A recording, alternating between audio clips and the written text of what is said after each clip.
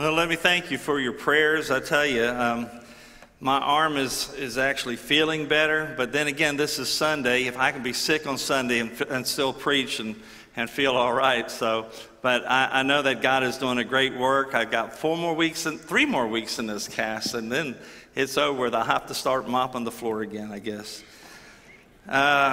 Today, we have a wonderful opportunity today in the life of the church. We're going to respond to a commandment of God. This was a commandment the Lord Jesus gave us when, on the night that he was betrayed, he shared with his disciples what we know as the Last Supper, and he told them, and now us, do this in remembrance of me. I'm going to ask you to open your Bibles with me to 1 Corinthians chapter 11, 1 Corinthians 11, and we're going to study what should we do during the Lord's Supper. I don't know if you ever thought about that. What should we be doing now, right now, in this moment, as we prepare for this table? I don't think it means that we should update our Instagram or however you do that kind of stuff. But there's a preparation for this service. It's not something to be entered into lightly. It's something that we should take very reverently. So what should we do during the Lord's Supper? We're going to see the symbolism of these elements that we're going to partake of in this very special service. So I'm going to ask you to once again stand with me as we read the Word of God. I'm going to begin reading in verse 23. And the Word of God says, I have received of the Lord that which also I delivered unto you, that the Lord Jesus, the same night in which he was betrayed, took bread, and when he had given thanks, he brake it. And he said, take, eat, this is my body, which is broken for you. This do in remembrance of me. After the same manner, also he took the cup, and when he had supped, saying, this cup is the New Testament in my blood. This do as often as you drink it in remembrance of me. For as often as you eat this bread and drink this cup, you do show the Lord's death till he comes. May God bless the reading and the hearing of his word. Let's pray. Heavenly Father, we are so thankful to be here together to share in this wonderful service. And Lord, I pray that we would prepare our hearts for this hour. God, that you would speak to us by the power of your Holy Spirit through the power of your holy word. And God, I pray that you would open our eyes that we might behold wonderful truths out of your law. And this is our prayer in Jesus' name for his sake and glory. Amen. You may be seated. I believe there are 3 clear things that we should do as we prepare to take of the Lord's Supper. The very first thing is we should look backwards. In our text, Jesus shared 2 elements with his disciples, and the same 2 elements that we have here today before us. And both times the Lord said, as he gave them to him, to his disciples, he said, do this in remembrance of me. He makes that statement at the bread. He makes that statement after the cup. So this service is a reminder for us to look back at the earthly life of Jesus and the work that he did on Calvary's cross. You know, a couple of weeks ago, we celebrated the Good Friday. That's the day that Jesus was crucified and was placed on that brutal cross. And it is a day that we were bought with a price. Now, we have been asked by the Lord to take the time today to remember what the cost of our salvation really did, what it cost. So both of these elements are significant, the bread and the cup. The bread is a picture of the life of the Lord Jesus Christ. So we should remember his life. Think about the stories you've read in the Gospels. Think about what you have heard that he was able to accomplish, the healing, the love that he shared, all the teaching that Jesus did in his earthly ministry. Think about the lepers that were healed, the lame that were healed, and lives that were changed. That's what we want to remember. See, the bread that we partake of is unleavened bread. That's another aspect of the Lord's life. He led a sinless life. Yeast, leaven, was a picture of sin. And so when we take of this bread, unleavened bread, it reminds us of his perfect life. And then we come to the cup. We remember his death because it is a reflection, it is a picture of the shedding of his blood as we take the cup. So not only did Jesus live a perfect life, he died a perfect death. He went to the cross. First thing he said, Father, forgive them, for they know not what they do. That was the purpose of the cross. But all through that event, he took on my sin. And when he took on my sin, the Father had to turn his back. He said, my God, why hast thou forsaken me? For the first time in all of eternity, the Father and the Son were not together. And we remember that he did that for us because the wages of sin is death. Death is separation from God. Jesus had to take that on for himself. So we should remember how he died. He died willingly. No man took his life. It wasn't the Sanhedrin, the Pharisees. It wasn't the Roman government. Jesus laid his life down on that cross. He died meekly. He uttered not a word. He let everything happen to do the Father's will. And he showed his love there on that cross. He gave his body into the hands of these wicked men, and he bore on that body the sins of the world. He laid down his life for us on the cross. You know, that thought struck me this week preparing for today. We celebrate Christmas, the birth of the Lord, and it's a wonderful celebration. We love to do it, and I think it's wonderful. We celebrate Easter, and that's another great one. We love to see that come around because it reminds us of the resurrection. But you know, I can't find it in the Bible where it says we're to celebrate Christmas or Easter. We're not to celebrate his birth. Not that we're not supposed to, but it doesn't tell us to celebrate his birth. It doesn't tell us to celebrate his resurrection. We celebrate his resurrection every Sunday, amen? We come together on the Lord's Day to remember that. But we are told to remember his death. This is what we're supposed to celebrate, his death, because without the shedding of blood, there is no remission of sin. If Jesus didn't live that perfect life and then die that perfect death, there could be no salvation.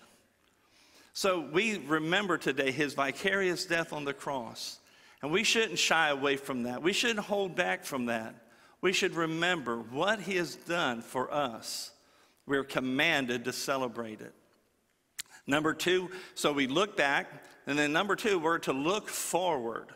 Look forward. When he administered this new covenant, he said we're to do this, to celebrate this till he comes, it says at the end of verse 26. So we're to remember that not only did Jesus come one time and then be resurrected and ascend into heaven, but he's coming again. And we're to celebrate this until he comes. The return of Jesus Christ is the blessed hope of the church. It's exactly what we as Christians are looking forward to. Jesus not only died for us, but he rose again and he ascended to heaven. And one day he's coming back. He's going to return to take us all to heaven. Today, we're not at all what we should be as Christians. But John said in 1 John 3:2, when we see him, we shall be like him. That's coming. That's why he's coming back again, to take us to heaven. You know, in Mark chapter 14, when Mark wrote down what Jesus did in that upper room, in that account, we hear Jesus say, I will drink no more of the fruit of the vine until the day I drink it new in the kingdom of God. So this service that we are commanded to take part in is a reminder that Jesus is coming again. And when he has us all there in heaven together, we're going to celebrate this again with him. It's as if Jesus is saying, celebrate this between the time that I return to the Father and that I return for my church, and then we'll celebrate it together. And beloved, the return of Jesus is imminent. That means it could happen at any moment. It's one of the greatest promises in all the Word of God. 1 Corinthians 15:52 reminds us that in a moment, in the twinkling of an eye, at the last trump shall sound, and the dead shall be raised incorruptible and shall be changed. We're going to take this body that deteriorates, that gets broken, that gets sick, and we're going to trade it in for one that never will see sickness or sorrow or death again. When that happens, we'll celebrate with Jesus at what's called the wedding feast of the Lamb. And until that time, we celebrate here together at this table, and we remember his perfect life. We remember his vicarious death. So we're to look back, we're to look forward, remember that he's coming again very soon.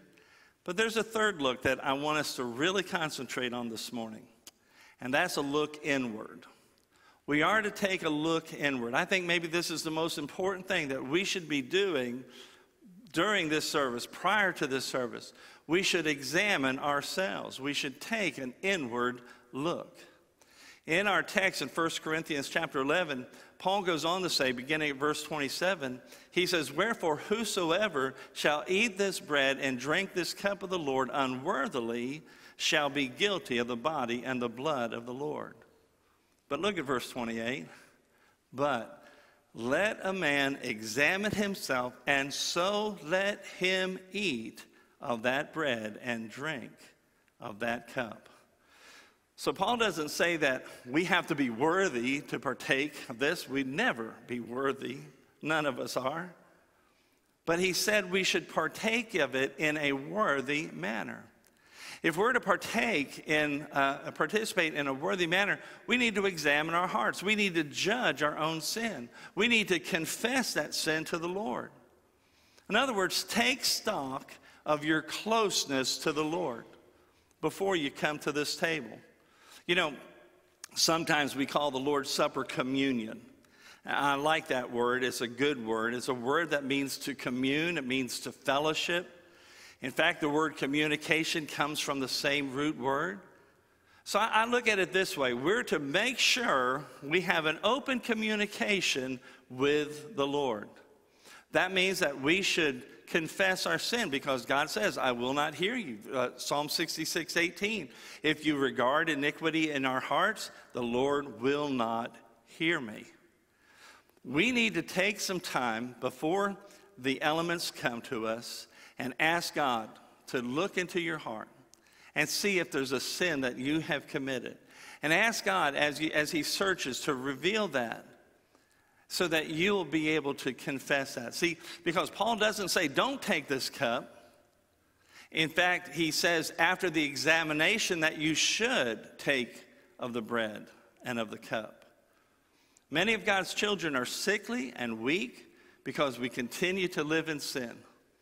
We haven't had that time where we just stop in our day and take time. If you're not coming on Sunday night, we're talking about Jonah. We're going to be in Jonah chapter 2. God got Jonah into a place where he could only talk to God. Don't wait for that. Don't wait to be in the belly of the fish. We need to stop. We got busy lives, don't we? We're going 25, 26, 27 hours a day. It just never stops. You need to take the time to stop. And that's what this service is about. We just stop. And we just ask God, is there any sin in my life? Is there something I need to confess? And we need to make it right with God, because when we confess our sin, he is faithful and just to forgive us of our sin and to cleanse us. We need repentance in the church. Repentance means a turning from sin. We need to see the sin of our life the way God sees it. We need to see how harmful unconfessed sin is in our lives, in our families, in our churches. So I encourage you to take time today to take an inventory, a spiritual inventory. And don't be discouraged by it. Use that conviction of the Holy Spirit to bring you to a place of repentance. You might find that you have something against somebody else and you need to make it right with them. Just commit to God to make sure before the night comes, before the sun goes down, that you're going to get in contact with them. You're going to make things right. But for this morning, for this service, let's get right with God. As we look back, as we see his perfect life, and as we see the cross, we know that we can come to him freely, openly, and we can be forgiven of all of our sin. As we see the resurrection, we see the new life that he has given to us. And as we look inward, we can see the sin and confess that to him. Get on good communicating ground with the Lord today. And we can also have that forward look. And remember, he's coming back real soon. And we need to come and be ready for that. Let's go to the Lord in prayer. Heavenly Father, as we have this time of invitation, I pray that your people would have an inward look right now. And God, that they would see sin the way that you see it, how harmful it is.